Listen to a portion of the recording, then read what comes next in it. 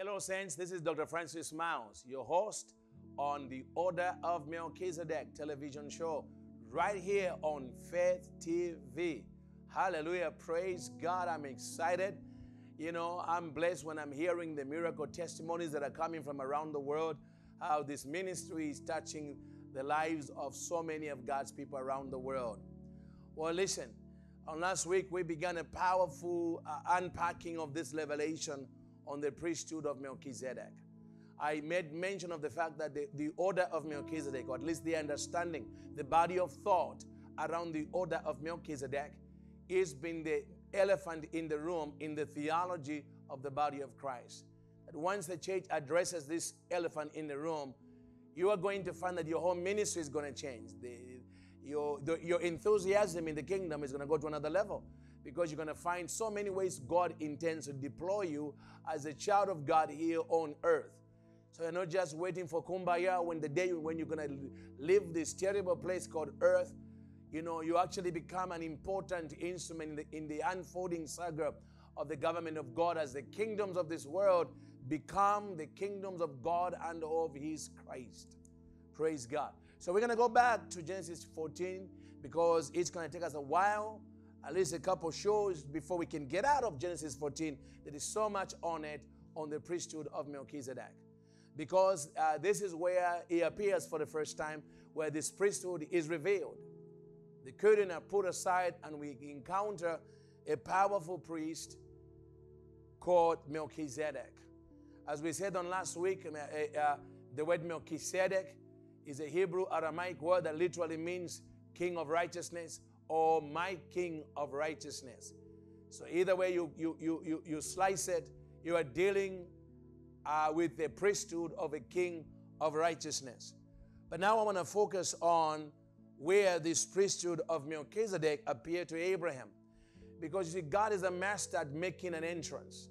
He waits until the conditions in the environment are right and ripe, so that when God unveils a mystery, the mystery is aided by the props around it. So the props help us understand the nuances of the revelation and what that thing is supposed to do in our lives when we come under it, when we embrace such a priestly order within the economy of our own spiritual lives. Well, the priesthood of Melchizedek, the timing of the appearance of Melchizedek in the life of Abraham is very, very interesting. I believe it's very sovereign, because it tells us a lot about what the priesthood is supposed to be doing in our life. Well, before Melchizedek appears to Abraham, there is a time of war being described in Genesis chapter 14, where feudal nations decided we're not going to give tribute to the nations that they were giving tribute to. And one of them was the kingdom of Babylon. And they said, the king of Sodom and Gomorrah said, we don't want to be giving tribute anymore. Maybe they thought they were big enough. They didn't need to do it anymore. But the matter of, but this led to a massive war. Actually, the first multinational war in the Bible. It's actually the first recorded multination, which is a microcosm of what would happen later during the days of Hitler, when there would be a global war of nations around the world, and millions would die trying to deal with fascism at the time. But in this particular moment, it was over tribute. They begin to fight over the issue of tribute. Even though Lot, who was Abraham's nephew, was living in Sodom and Gomorrah at the time, had a successful business as a rancher, very successful. The reason he left Abraham is because they could not live together. They had so much property. So he moved to Sodom and Gomorrah to live in that city. Even though it was morally challenged, he lived there and had a successful business for a little bit. But unbeknown to Lot, he's about to become a collateral damage. He's about to become collateral damage of the warfare between the kings in the marketplace, who are fighting over tribute, who are fighting over territory, who are fighting over who's going to get what piece of the marketplace. Well, in the war that ensues, the king of Sodom loses the fight, and because he loses the fight, he escapes in the mountains, and the Amalekites are able to come into, and the Babylonians able to come into the land of Sodom, and they took Lot and captured him with his wife and took them as prisoners of war. This caused Abram to get involved, and it's during this time of Abram coming back after they had rescued Lot from these invaders that God chose at this moment to reveal the priesthood of Melchizedek. And I asked the Lord many years, I said, Lord God, why would you bring the priesthood of Melchizedek at such a time? And he said to me, well, number one is, he said, the reason I revealed the priesthood of Melchizedek to Abraham in a time of war is to let you know there is no priesthood more suited to helping my people navigate seasons of war in the spirit or even in the natural than the priesthood of Melchizedek.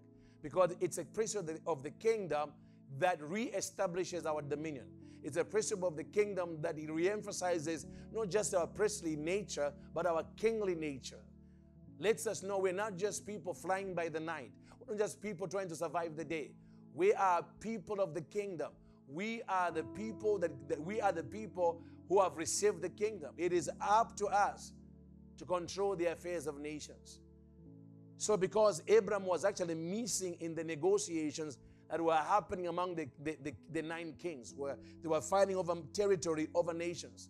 What is interesting is that Abraham is the one who carries the promise to be a father of nations. And yet when nations are fighting over the economy, when nations are fighting over territory, the one guy who had a divine promise to be a father of nations was missing. He was living by the trees of Mamre, being a good, for lack of a better word, being a good person of faith.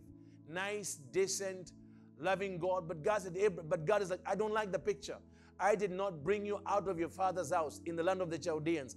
I did not rescue Abram from worshiping idols among the Babylonians for you just to come and hide by the trees of Mamre, having a great life that's blessed, but nobody in the world is feeling the essence of your power. I raised you to help. I raised you to give me an excuse to show up in the fight for nations. You are the father of nations. What are you doing? Just being a good Christian, a good person of faith by the trees of Mamre. So God divinely orchestrates a situation to force Abram into the fight. Now the nation's about to find out that this man, God Abraham, who has been living by the trees of Mamre, is very powerful in God. He's able to accomplish with 308, he's able to accomplish a masterful victory with 318 men trained in his own house. By any stretch of the imagination, this is supernatural. Because these were not weaklings. These were men of war. The Babylonians, they were men of war. They have destroyed 4 nations. They had rampaged Sodom. But Abraham defeated them in one night with God's presence upon his life. I can imagine what's happening now in the society. I can imagine what was on the news in the morning, what the media was saying in the next morning. He was on just if you have to bring him down in our time, he will be on social media, he would be on Facebook. People will be like, who is this new kid on town? Who is this Abraham? Do you know what he did last night? He had destroyed 5 nations with 318 men and a few allies around him in one night. Who is this guy? Now, every king knew there was an Abraham. This is exactly what God wanted. So the order of Melchizedek is going to reposition the church from a weakling church, a church barely surviving, to a dominant, triumphant body of Christ that is known by political power blocks, that is known by every power blocks in the realm of the spirit, where the devil can count you. The devil can even count you. In a lot of churches, the devil does not even count us. We don't mean anything in the power structures. We just have a good church. Sunday service comes, we raise our tithes and offerings, we give our people a little bit of a message. There they are gone, they come back again. Come on. The devil does not even worry about that type of church. You keep having it. It's the church that begins to wrestle for the narratives of culture. So, you can call a boy a girl. You can call a man a girl. He's not. You can call a woman a boy. Those narratives, when the church triumphant begins to get involved and said, no, we're going to take back the marketplace. We're going to take the definition of the marketplace. We are tired of the marketplace being run by heathens. This is the order of Melchizedek. It's Abraham getting involved. It's Abraham coming out of his comfort zone and fighting for his own family. His family has been captured by these narratives. His family, Lord, has been captured by these powers. How many of us, our families have been captured by the powers of this world? We are powerless to do anything, not in the order of Melchizedek. I believe as the church, you and I enter this order of Melchizedek. This mamby-pamby Christianity is dead. You come into a place of power where you're going to be felt like John the Baptist. Power structures knew who John the Baptist was. Power structures knew who Jesus was. Do they know you? Do they know your ministry? Do they know your business? Are you making noise? Or you're making the wrong kind of noise? So the Lord said to me, that's the reason why the Melchizedek priesthood appeared to Abraham in a time of war, is to let you know what the priesthood does. It is the victorious, triumphant priesthood. So how do you prove it's victorious and triumphant? You put it in war. You can talk all you want. God is a miracle God. Show me a miracle. You can say God heals. Well, here's the sick. Heal them. You see, that's the reason some of these things are put in front of us. God wants to authenticate to a culture that does not believe God, that I'm still in charge. I'm still the one who opens blind eyes. I'm still the God who can cause the dead to rise again. Why? Because I create those situations in your culture. Then I do it. Then I raise a man from the priesthood of God who challenges that situation or that spirit, and there's a miracle. Now you know there's a God who works miracles. So Abraham now becomes God's man, by which God will now reveal to the principalities in the heavenly realms, to the culture around, that there's another power block that is not witchcraft, it's not divination, because all these 9 kings, the Babylonians, the Amphirites, all of these people, the Gomorrahs, the Sodom, they believed in devils, they worshiped demons, they worshiped witchcraft. So what powers do you think they brought to the marketplace? What powers do you think they brought to the negotiating table? They are powers of their evil gods. Guess what was missing? The power of Jehovah. Because God's man, Abraham, was busy being a good believer. Don't want to mess with nobody. Don't want to say anything wrong. Just let me and my family. We are, we reach our children. The money is there. We lack for nothing. No. God says, no. I want you to register my power in the system. That's the order of Melchizedek. People have told me that ever since I attended your school on the order of Melchizedek, my life has changed completely.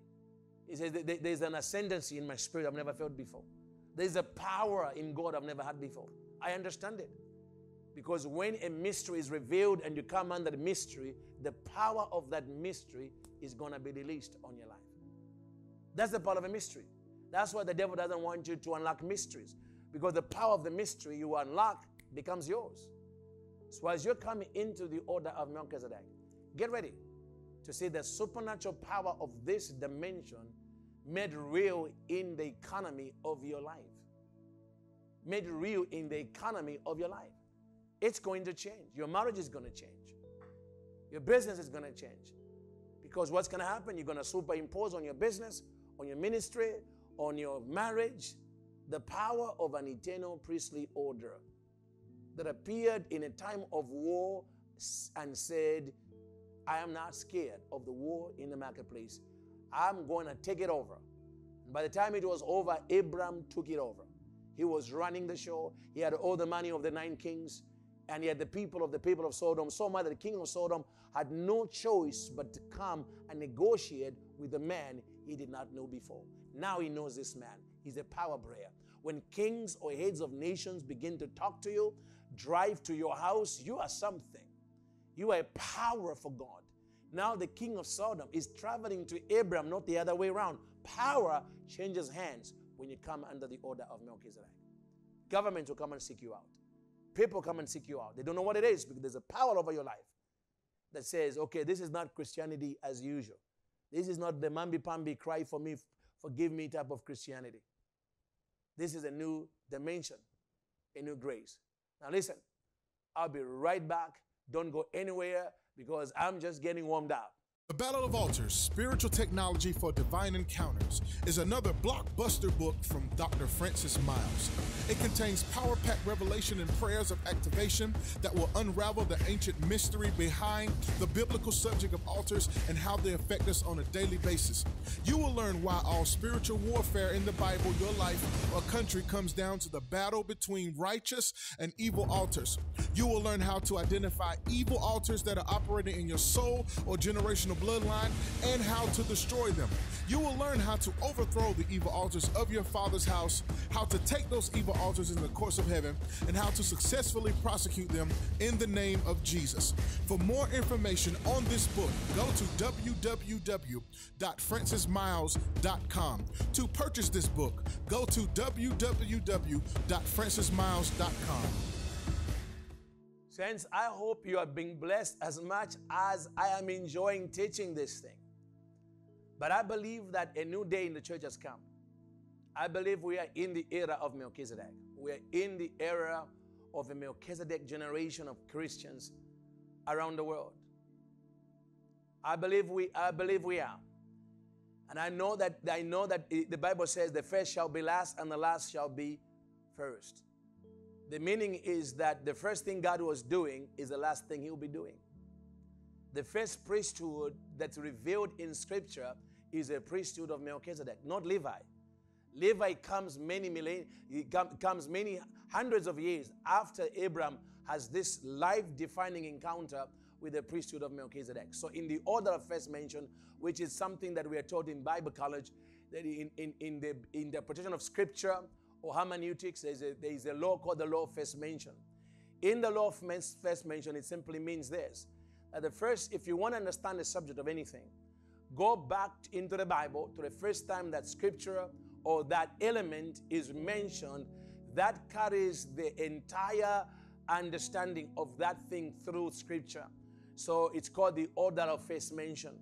Well, based upon the order of first mention, the first time the word priest in the Bible is ever mentioned, it is to deal with the priesthood of Melchizedek, letting us know that God's desire has always been for the body of Christ, for His children to function in the priesthood of Melchizedek, not Levi.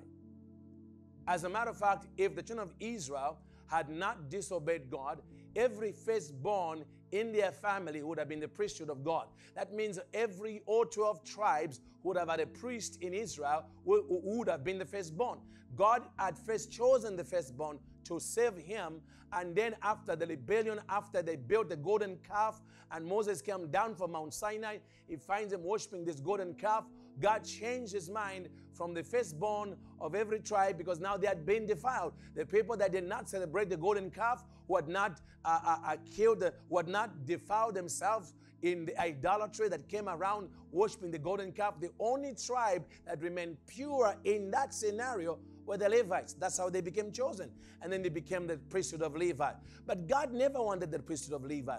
He said to Israel, you're going to be a kingdom of kings and priests. God always wanted them to have a kingdom of priests, kings and priests. It was always what God wanted. The Mechizedek order is what God always intended in His first mention. Therefore, what God began to do at the first is what is going to close the age of men with. So I believe we are in the era of Melchizedek till the coming of Jesus Christ. We are in the era of Melchizedek. And we do well to understand this mystery called the mystery of the priesthood of Melchizedek, which Paul says in the book of Hebrews, we have so much to tell you about the priesthood of Melchizedek, but you can bear it because you are so caught up drinking milk. But milk is for babies. But the strong meat, which is strong meat, belongs to those who are mature, who by the reason of use have trained their senses to exercise, to discern between good and evil. So we're letting us know that the priesthood of Melchizedek will never be given to baby Christians who just want to have milk. So if you go to a milk church, how do you know you're going to a milk church? Because every message is about therapy. Every message sounds like you went for therapy. 5 steps to a new you. How to get over depression. You know, how not to kill yourself. You know how to stay married when you feel like, I mean, all of that has its places. But you know what that means? It means you are living at the place called self. There is a place where you die. You are concluded. You are gone. Your life is now the life you now live. Paul says, I live by the faith of the Son of God who died for me and loved for me. Now we can talk about Melchizedek Order. We're not living for ourselves anymore. We're living for God. We're living for the Christos. We are living for Christ. We're not talking about, our feelings. They are gone. Crucified with Christ. Nevertheless, I live. But the life I now live, I live by the faith of the Son of God who loved me and gave his life for me. That is the realm of the Mechizedek Order. So, we say that Melchizedek appears in a time of war. But there's something also that's happening at the same time. We see that Abraham's family is captured by the demonic forces, the powers that be that are operating in the marketplace. So Lot, his wife, his daughters, they find themselves as prisoners of war. But it's Abraham, after he gets involved, who recovers them all. He brings back his entire family. And the Lord said to me, I want you to see what's going to happen to the body of Christ when the body of Christ begins to function under the order of Melchizedek. I'm going to begin to restore families that have been captured by the demonic powers for whatever reason. I've been captured, families that have been destroyed. I have actually seen families, entire families restored under the priesthood of Melchizedek. People told me, Dr. Myles, as soon as I came under the order of Melchizedek teaching that you provided, I said, as soon as I did that, my marriage began to turn around. He says, my children would not speak to me for years, began to call me. What is this? I said to him, in the Melchizedek order, there is something in the priesthood of Melchizedek that lends itself to the restoration of entire families and tribes. So I really believe there's going to be a recovery of family, because God ultimately is a God of family. So the priesthood of God has to care about family. So Abraham gets back Lot. He gets back his Lot's wife. He gets back his grandchildren, the daughters, and all the women and the people. So I believe that under the priesthood of Melchizedek, we're going to see entire families restored. We're going to see that happen. But not only that, what happens is the Bible says the goods that were taken, the finances, the resources that were captured by the Amalekites, the Babylonians, are returned. What's the moral of the story? The moral of the story is this, that as you and I come under the priesthood of Jesus, this priesthood of the order of Melchizedek, we are going to begin to see financial restoration on a level we've never seen before. Monies, resources, assets that were captured by the hands of the enemy, by evil altars, or by the working of witchcraft, whatever the reason, we are going to see a recovery. As a matter of fact, it was the order of Melchizedek that was connected to the recovery David experienced at Ziklag. Because when David comes to Ziklag in 1 Samuel chapter 30, and he finds his house has been burned down, everything has been lost, his family has been taken.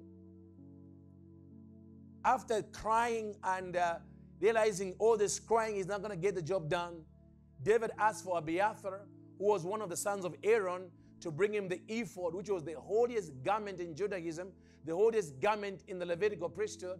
And he says to Abiathar, give me the ephod. Give me the ephod. Let me put it on. Why is a man from the tribe of Judah, hello David, putting on the ephod that a Levite, Abiathar, is putting on? Unless David had the revelation of a higher priesthood than Levi, and he did, according to Psalm 110. David says, and the Lord said to my Lord, sit thou on my right hand. And then it's David who tells us in verse 4 of Psalm 110, it's David who tells us, and the Lord has sown and he will not repent or relent. You are a priest forever after the order of Melchizedek. So David had a revelation of a priesthood higher than Levi.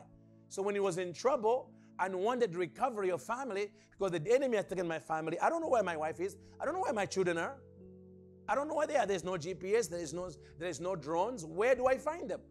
There's a priesthood of recovery. How did David know that? Because David read the Tanakh. He knew how when Abraham met Melchizedek, he recovered his family. So he knew the recovery of my family is in the same priesthood that recovered Lot and his family in the days of Abraham. So he asked Abiathar, give me the ephod. Have the revelation of a priesthood that's higher. And then he put on the ephod in that, and as he put on the ephod, the Bible says, as he put on the ephod, the spirit of the priesthood came upon him. And God began to talk to him, pursue, overtake, and recover. At the end of the day, he recovered his entire family. Not one was killed. Friends, I believe as the church embraces this order of Melchizedek, marriages that are on the verge of collapse will be put back together. I believe it. Why? Because I've seen it again and again and again. Children who have not been talking to parents, children who are running away from the call of God upon their life, who begin to yearn for God again. They won't even know what's happening because you as a parent have come under the priesthood of Melchizedek.